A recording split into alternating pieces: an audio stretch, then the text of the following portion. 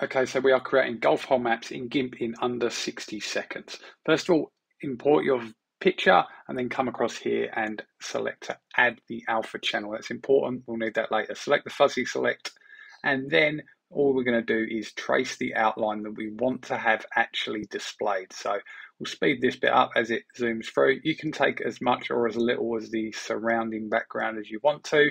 Really up to you and the effect that you wanted to have. When you're finished, just attach that to the final point that started on. Right click, select to invert, and then right click, select to clear. And there you have it, the finished product. You can have all those seconds back as well.